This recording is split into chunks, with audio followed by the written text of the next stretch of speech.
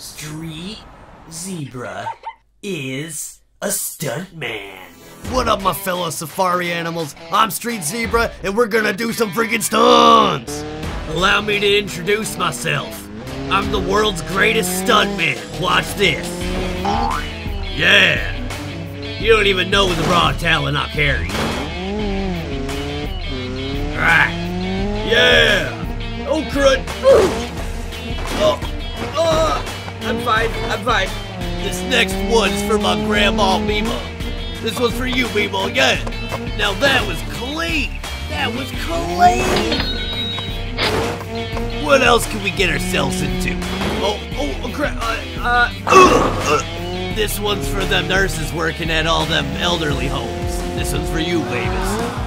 Yeah! I've broken more bones than Evel Knievel, Hot Rod, Dog the Bounty Hunter, and even Nunu. Y'all can mess with me. Now I've been practicing this one. Get ready for it. Oh yeah. Here we go. Yeah!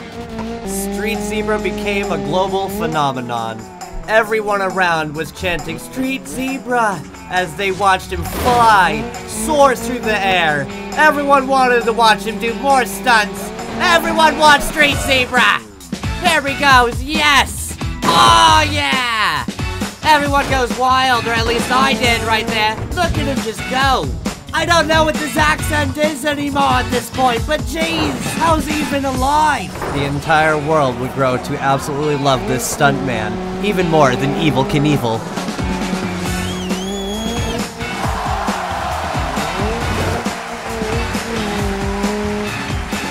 It's simply stupendous how far this man pushes himself and the vehicle. How many times he's survived this. I don't normally confess to foot. I used to smash Matchbox cars when I was younger, and smash so many Hot Wheels. And it was all because I had a dream. A dream to smash more cars as a stuntman, Street Zebra style.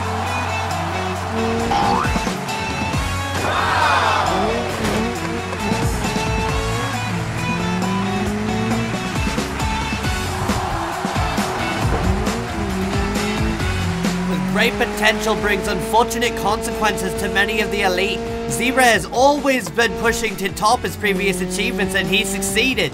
This all led to one big jump Zebra set out to complete. He hasn't shown even a bit of fear as he approaches the jump. Straight ahead. The crowd's trembling with anxiety as they watch him speed up. 10, 30, 50, 44. It doesn't matter how fast he's going, but he's approaching it. He doesn't take off. Oh no, he misses the landing. The crowd's freaking out. Zebra